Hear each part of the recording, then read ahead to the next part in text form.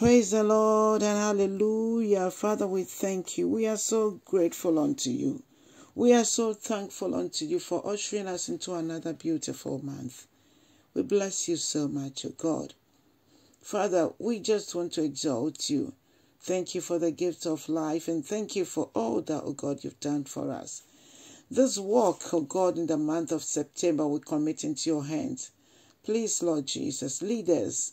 Hold our hands, O God, and lead us, O God, even through the fires, the waters, the dry lands, the wet lands, Father, through the storm, oh, Father, and through joy and happiness.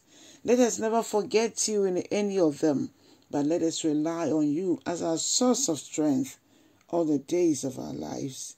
In Jesus' mighty name, hallelujah.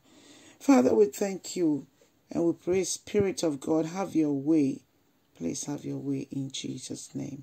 Hallelujah. Brethren in the Lord, I welcome you once again to the program, How Do You Understand the Word of God? And we'll take our devotional reading from John, the Gospel John, chapter 8, the verses 54 to 58.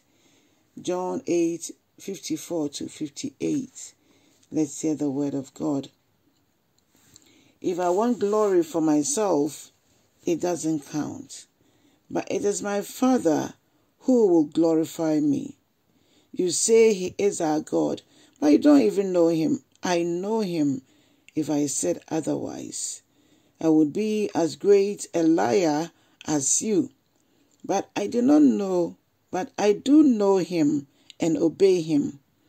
Your father Abraham rejoiced as he looked forward to my coming. He saw it and was glad. The people said, you aren't even 50 years old.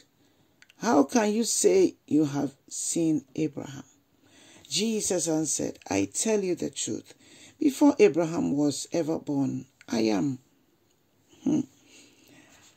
At that point, they picked up stones to throw at him, but Jesus was hidden from them and left the temple. He was hidden from them and left the temple. Why? Because his time had not yet come. Brethren in the Lord, these Pharisees and Sadducees always challenged Jesus. But whenever they challenged him, he overcame them with a word. With a word. Jesus is a living example of how we Christians should live. He made sure that whatever statement he made, he glorified the Father in that statement. He did not glorify himself, but he drew the attention to it that it is God who glorifies and he will glorify him. That is when his time is due. Hallelujah. And for sure he went through death, that sinful death on the cross to save us. He resurrected and is glorified, seated at the right-hand side of God the Father Almighty. Brethren, he is interceding on our behalf. That is why we need to rely on him. We need to seek his permission before we take any step in life. Jesus' living example, or Jesus' lifestyle, is a living example for all of us that when we humble ourselves, the Lord will lift us up and the Lord will glorify us. He overcame the enemy with the word of God. And so we also need to humble ourselves and overcome the enemy with the word of God. They did not understand him. They did not know him. They did not know who he was, so they dealt with him anyhow. But we have come to know him by his grace, by his mercy. We do not work for salvation.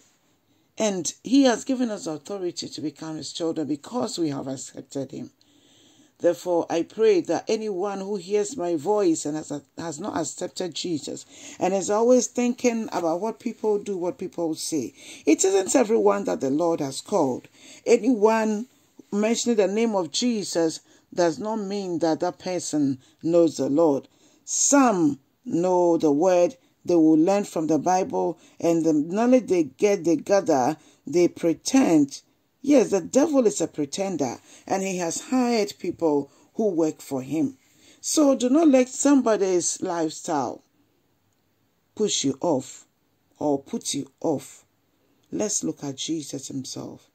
I always say human beings are human beings. Even the words that comes out of our mouth at times offend people. So let us look unto Jesus, the author and the perfecter of our faith. He has come to deliver us, and he is the way to heaven. Yes, leaders are examples unto us, but do not let any leader lead you to hell. Look to Jesus and live. Look to Jesus and strengthen yourself in him. God bless you. If you are home and saying that you are worshiping in your heart, no, please join other believers so we'll see the glory of God. Amen.